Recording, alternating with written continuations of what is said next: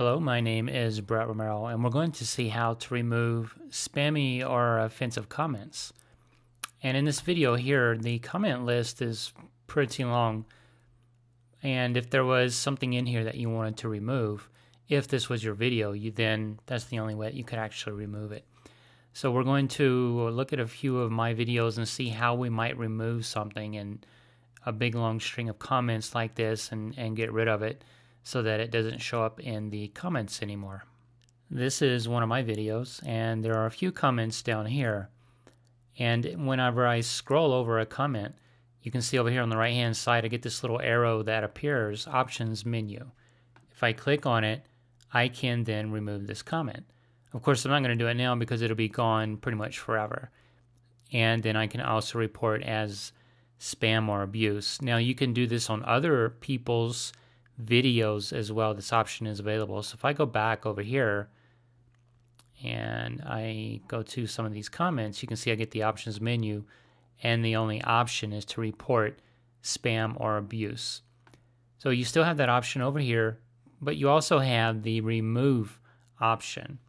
Now you can ban someone if you see the same person is just continually posting spam or offensive comments that you don't want appearing in your stream of comments. Then they won't be able to do that anymore. So this is a great way to get rid of any comments that you don't want. You can start with the original that started the thread, or you can go down into the thread and start removing. And you can see I've got others here. If I expand, all those are here, and I can remove my own, or I can remove those of other people that have posted here. And another way that you can get at these comments is through youtube.com/comments. So you can see all the different comments I have are here, and I can remove them similarly by clicking on this trash can. And then there are other options here, report or ban. So same options are here, but this is just a view of all your comments in one area.